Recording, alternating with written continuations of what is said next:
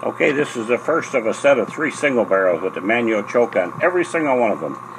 Now, the first thing we're going to call your attention to is the fuel pressure. 3 pounds pressure at the fuel inlet. Not 3 times 3 of 9, 3. So if you'll have 3 at your regulator, you need a regulator like that, a Holley 12-804. If you have 3 pounds coming out, you'll supply these carburetors just fine. Put away all your old ideas and all the old wives' tales. But this is alcohol-based, ethanol-based fuel.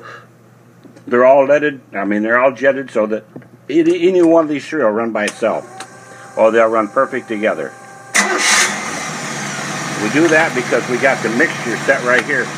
Well, that's the calculator.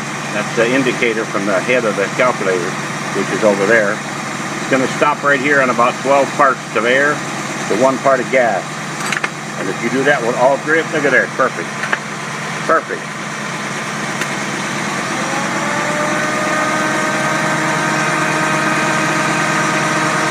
See it? See it get rich as we go over? Shows you it's perfect.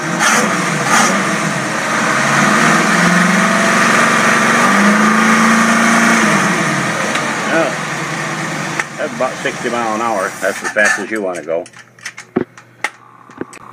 Carburetor number 2, 3 pounds fuel pressure, timing set at 30 degrees at 3,000. We ain't going through all the rest of it.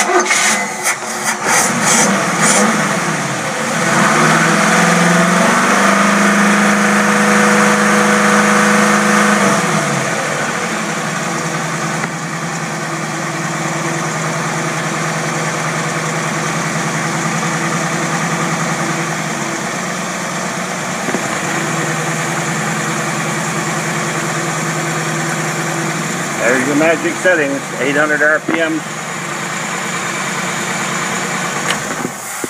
Carburetor number 3 for the 3-in-1 manifold deal. 3 pounds fuel pressure, timing at 30 degrees at 3,000. You can see they're all set and all ready to go.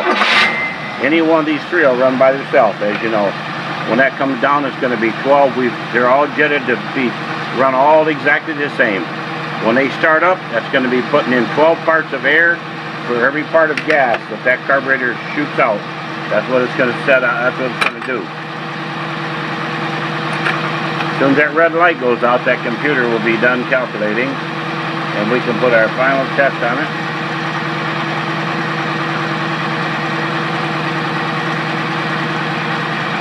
That's it.